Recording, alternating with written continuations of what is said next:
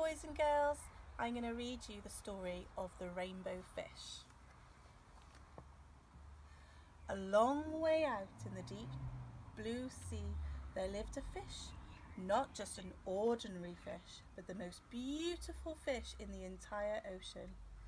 His scales were every shade of blue, green and purple, with sparkling silver scales among them. The other fish were amazed by his beauty. They called him the rainbow fish. "Come on, rainbow fish," they would call.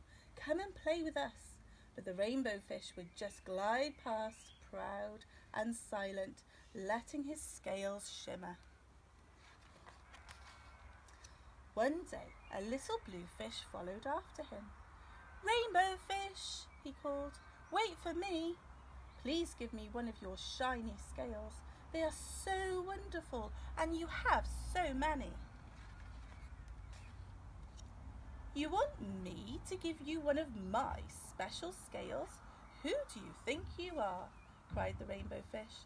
"Get away from me." Shocked, the little blue fish swam away. He was so upset. He told all of his friends what had happened. From then on, no one would have anything to do with the rainbow fish, and they turned away when he swam by.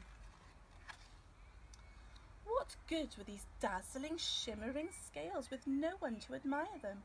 Now he was the loneliest fish in the entire ocean. One day he poured out his troubles to the starfish. "I really am beautiful. Why doesn't anyone like me?"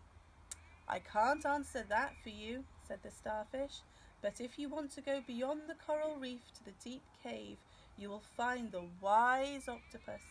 Maybe she can help you." The rainbow fish found the cave. It was very dark inside, and he couldn't see anything. Then suddenly, two eyes caught in his glare, and the octopus emerged from the darkness. "I have been waiting for you," said the octopus with a deep voice. "The waves have told me your story. This is my advice. Give a glittering scale to each of the other fish. You will no longer be the most beautiful fish in the sea, but you will discover how to be happy."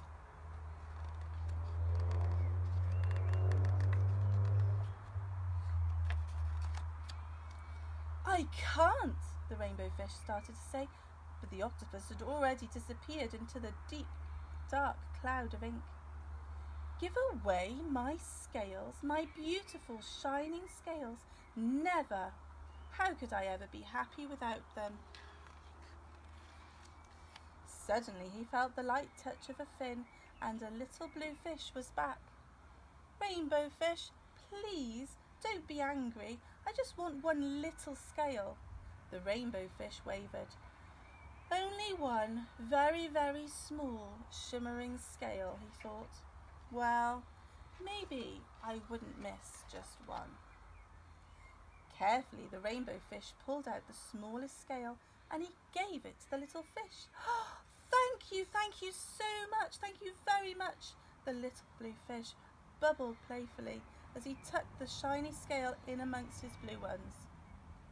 A rather peculiar feeling came over the rainbow fish. For a long time he had watched the little blue fish swim back and forth with his new scale glittering in the water. The little blue fish whizzed through the ocean with his scale flashing. So it didn't take long before the other rainbow fish was surrounded by the other fish. Everyone wanted a glittering scale. The rainbow fish shared his scales left and right, and the more he gave away, the more delighted he became. When the water around him filled with glittering scales, he at last felt at home amongst the other fish.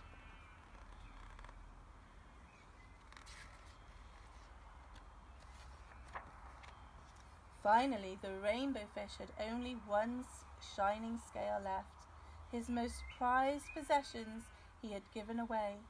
Yet he was very happy. "Come on, rainbow fish," they called, "come and play with us." "Here I come," said the rainbow fish, and happy as a splash, he swam off to join his friends. The end.